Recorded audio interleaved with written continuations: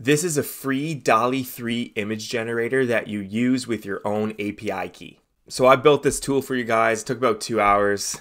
And in this video, I'm going to tell you why I made it.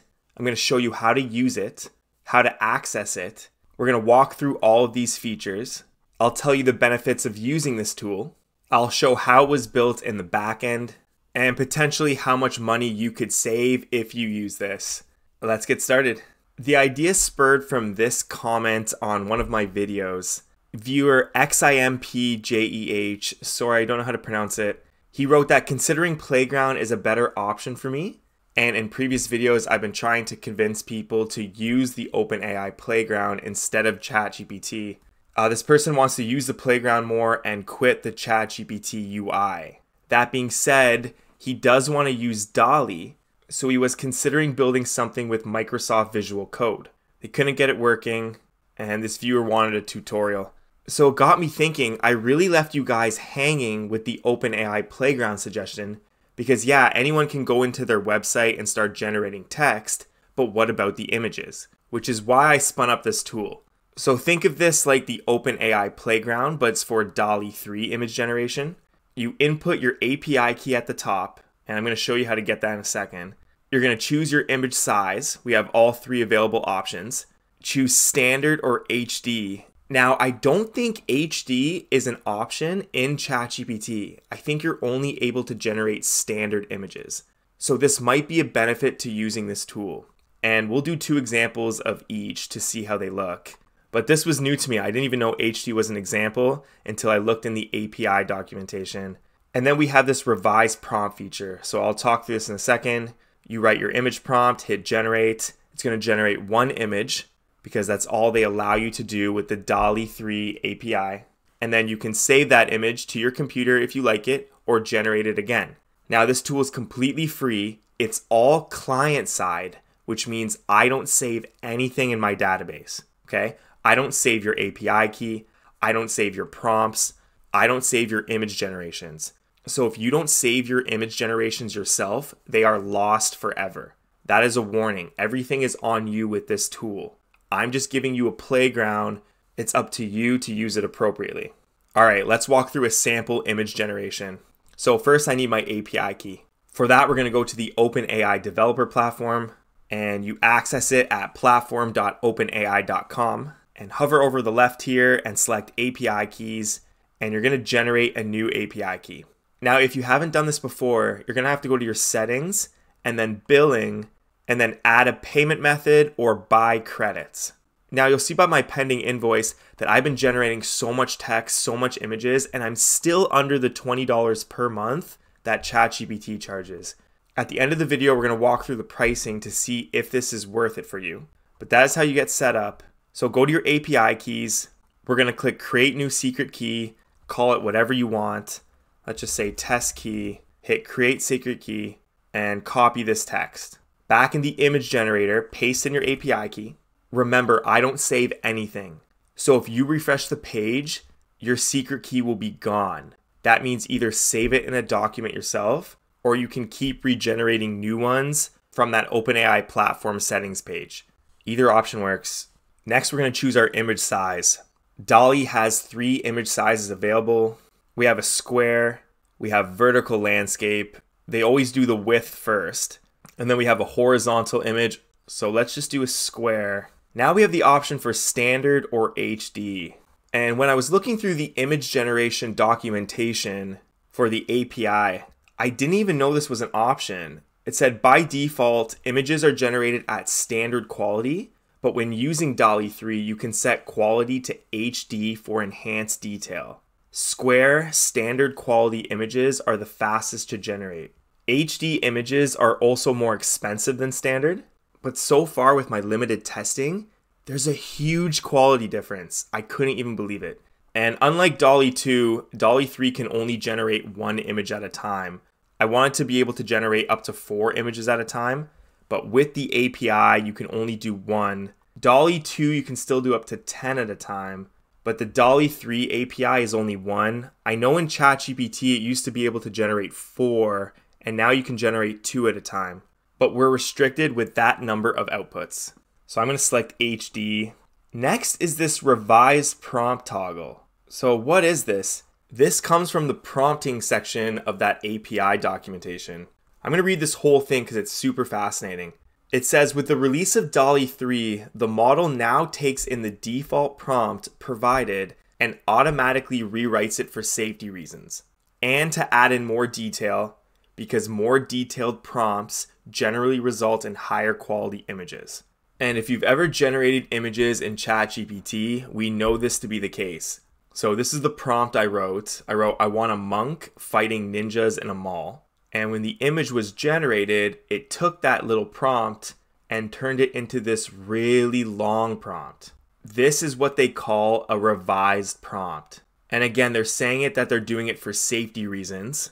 They don't want you to generate copyright stuff like celebrity faces, logos, all that good fun stuff. But they also say it adds in more detail because more detailed prompts result in better outputs.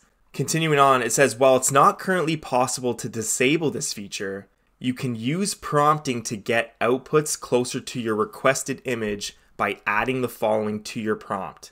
And it writes, I need, in all capital letters, to test how the tool works with extremely simple prompts.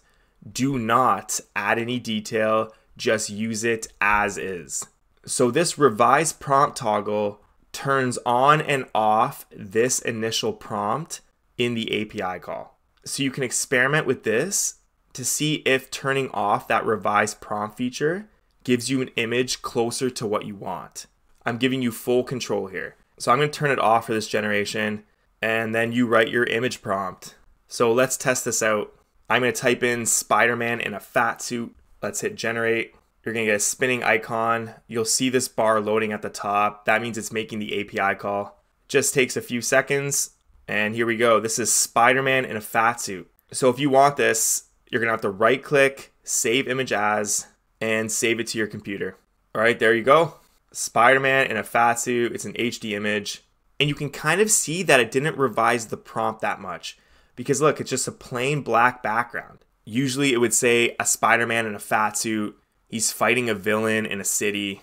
It would add all this extra stuff. This is just basic. So it does seem to work in some use cases.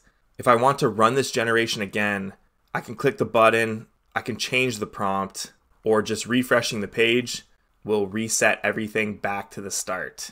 If you're curious, this is how it was made. It was built with Bubble. We have some simple input boxes, some drop downs, a toggle, a generate button. We have 3 image sizes waiting to be shown. The square image, this is the horizontal image, and this is the vertical image. This all depends on what you select here. In the background, there's just 2 workflows.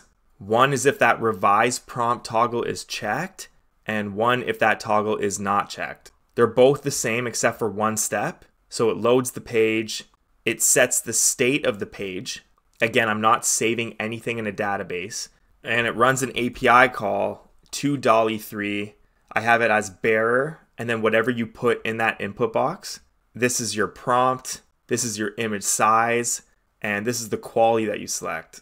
Then I set the state of the page to the result that you get back. That's why it's lost if you refresh the page. And then we set loading to no. When that revised prompt toggle isn't checked, I just add in that text that OpenAI suggested to get image outputs more like your prompt. That's the only difference. Next, we have to talk about pricing. Because this is your API key, you are responsible for the costs of the image generations. I tell you a little bit about the pricing here, but if you go to the OpenAI.com pricing page and scroll down to the DALL-E 3 model, you'll see what it all costs. So it costs 4 cents per image if it's square and a standard resolution. If you bump that up to HD, it's twice the price. It's 8 cents. Standard for landscape or vertical is 8 cents. If you bump that up to HD, it's 12 cents.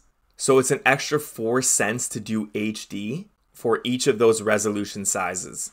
Let's bring up the trusty calculator to do some math. Let's say you use this tool to generate 100 images, and let's say they were all HD squares, so that's 8 cents. It cost you $8 to generate those 100 images. Remember, ChatGPT is $20 per month. So if you were only using ChatGPT to generate images and you did about 100 per month, it'd be cheaper to use this tool and your own API key. We also know that using GPT-4 Turbo in the playground is about 3 cents per 1,000 tokens. That's around 750 words. So if I did something like 100,000 words, let's divide that by 750, and we're going to times that by 0.03, it'd be roughly $4. So generating 100,000 words and 100 images using your API key is $12. You're still saving $8 per month, $96 per year, and you can arguably get better outputs. Just some food for thought. The choice is yours. I'm giving you the option. All right, that was the tool walkthrough. This probably exists somewhere else on the web, but I wanted to give you guys a simple UI interface to do this yourself. Here it is. I'm also not sure how secure this is. I talked it through with ChatGPT and it doesn't seem to be a problem. It's all client-side facing. I don't store anything. It's an HTTPS website. Bubble handles all the security. So I think you're safe with inputting your API key here. If you're still worried, you can generate all your images in one session, then delete your API key. And when you want to go back to the website, you can create a new secret key again. Or you can go to Settings, Limits, and set a usage limit on your API key to something like $5. So if it was ever exposed, no one could abuse your generations. So we have some safeguards in place. I'm also thinking about making some other custom GPTs on this website so you can just put in your API key and use it that way. That might work better for those free ChatGPT users. We also have so much more control when I control the workflow. Instead of with a custom GPT, I'm just writing custom instructions and I hope the model follows them. I can do a step-by-step process and make sure the model follows it. If you guys are interested in that, let me know in the comments and I'll continue to build these tools. They'll all be free with your API key. I'm going to leave a link in the description below on how to access this. Now the URL might change in the future, so if it does, keep checking back to this video. I'll keep an updated link here. I might get an actual website instead of using the bubble apps. And yeah, that's it for now. Let's end on another generation. I'm in a superhero mood today. Let's see the Hulk if he was really skinny. Thanks for watching, everybody. I'll see you in the next video.